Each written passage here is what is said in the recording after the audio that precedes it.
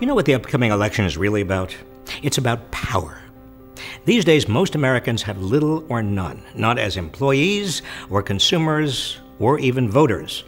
The companies we work for, the corporations and banks we deal with, and the political system we participate in have all been taken over by a relatively small group of very wealthy and privileged people.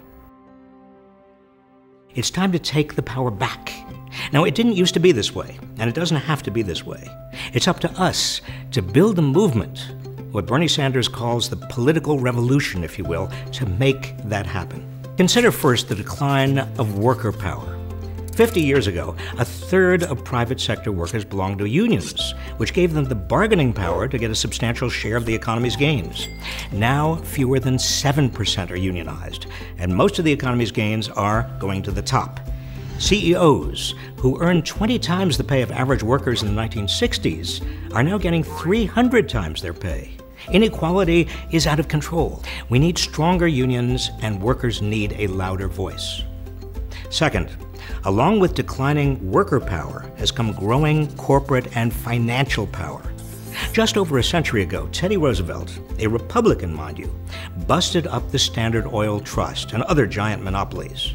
85 years ago, Franklin D. Roosevelt enacted the Glass-Steagall Act that separated investment from commercial banking.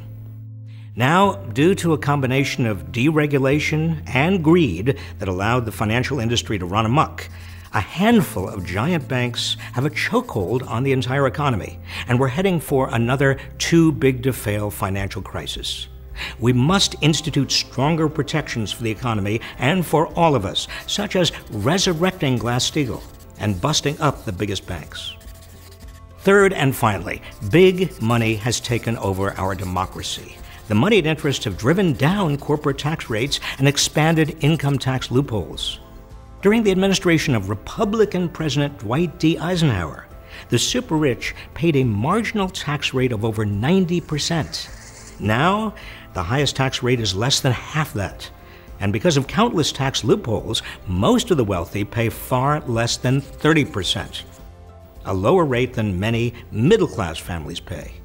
We need higher taxes on the wealthy to do what the nation needs done, like free public higher education. And we must get big money out of politics. The question to be decided as we barrel toward the November presidential election is whether we will continue building the movement necessary to take back the power that is rightfully ours.